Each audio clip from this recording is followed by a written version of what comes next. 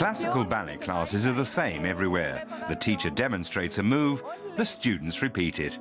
Tanya loves ballet. She wants to be a professional dancer one day.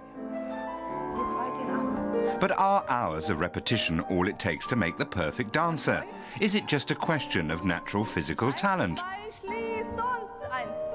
Bettina Blasing says no. She's convinced that to be a good dancer, you need to train your brains as well as your body. The researcher analyzes Tanya's movements at the biomechanics laboratory at the University of Bielefeld. Special cameras record exactly what's going on in her joints as she dances. This test is usually performed on professional athletes. For the ballerina, it's a completely new experience.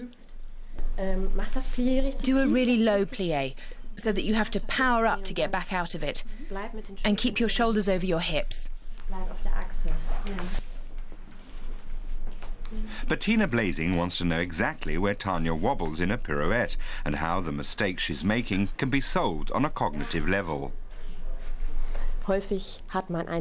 Frequently you learn a motion and then practice it until it's automatic. But if something is wrong, then you're practicing that mistake as well.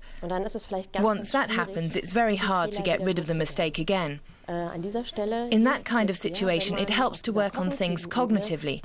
You end a sort of mental switch, which allows you to fix the move by accessing the motion or the flawed part of it, and finally get rid of the mistake.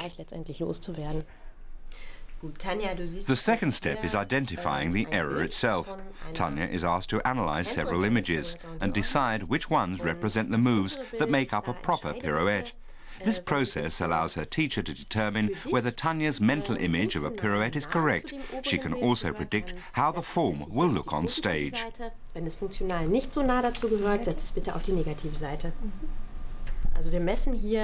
What we're measuring here is the image of a pirouette that is found in Tanya's long-term memory. We can find out exactly what sequence of motion is stored in her long-term memory for this particular move. Those images are the basis for how she executes the pirouette.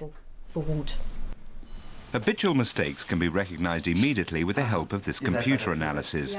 Ballet master Martin Putka has already done some experimenting in this direction. He's had dancers lie down on the floor and go through their choreography in their heads. I've got some experience. I've done experiments with pupils and dancers where I let a dancer study a motion in their head that they've never executed successfully. And after about 20 minutes, they can stand up and try it, and it works for the first time. It seems like a miracle, but it isn't. Because the process of ideokinetic training shows you the way to get into your head. For the first time, Tanya is thinking about her movements differently, and the process worked. Now she feels confident about the sequence because she's gone through it all in her head beforehand. Mental training can be used to reduce the hours of monotonous practice required for ballet. And it should make learning to dance easier and faster. Und